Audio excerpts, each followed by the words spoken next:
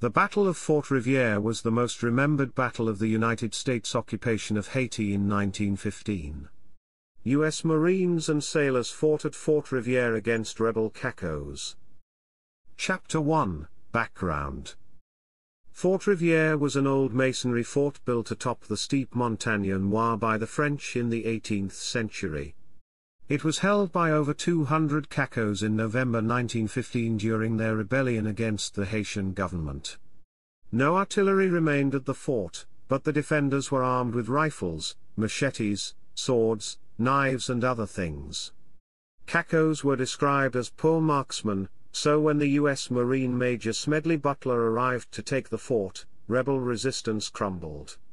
Butler commanded 3 24-man companies of veteran U.S. Marines which he chose himself, along with a few lieutenants and a small detachment of sailors from the battleship USS Connecticut sailing off the coast. Chapter 2, Battle. Confident that his force could capture the fort, Smedley Butler prepared his men for battle at about 1900 hours. The Americans surrounded the fort without raising the alarm and waited for Butler to blow his whistle. At 1930, Butler blew his whistle, and a surprise assault was launched against the fort from the south. Butler and 26 men advanced while the remaining Marines and sailors provided covering fire. Along the fort's southern wall was a small tunnel leading into the fortification. The 26 men advanced and the Cacos opened fire. First Sergeant Ross Iams and Private Samuel Gross entered the tunnel and went into the fort, followed by Butler. When the 3 men exited the tunnel on the other side of the wall, they opened fire on an estimated 60 rebels. Once the first wave of Marines entered the stronghold, the rest of the Marines and sailors attacked.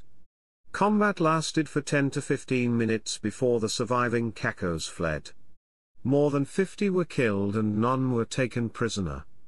More than 20 of the rebels were killed when they fled the fort by jumping over the parapet under heavy fire.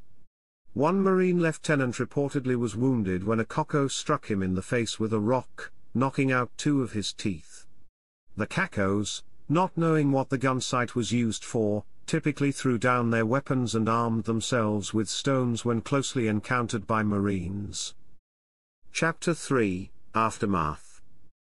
With Fort Rivière taken, the First Caco War came to an end as the Haitian rebels no longer held any more ground.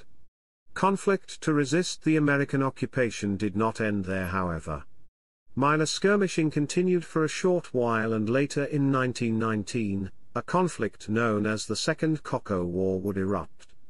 Despite being a smaller engagement in terms of numbers and casualties, the capture of Fort Rivière is much more remembered than the battle at Fort Dipperty, where Captain Butler led 40 U.S. Marines against 400 Cacos and won. Captain Smedley Butler, Sergeant Iams and Private Gross all were awarded Medals of Honor for actions taken during this engagement.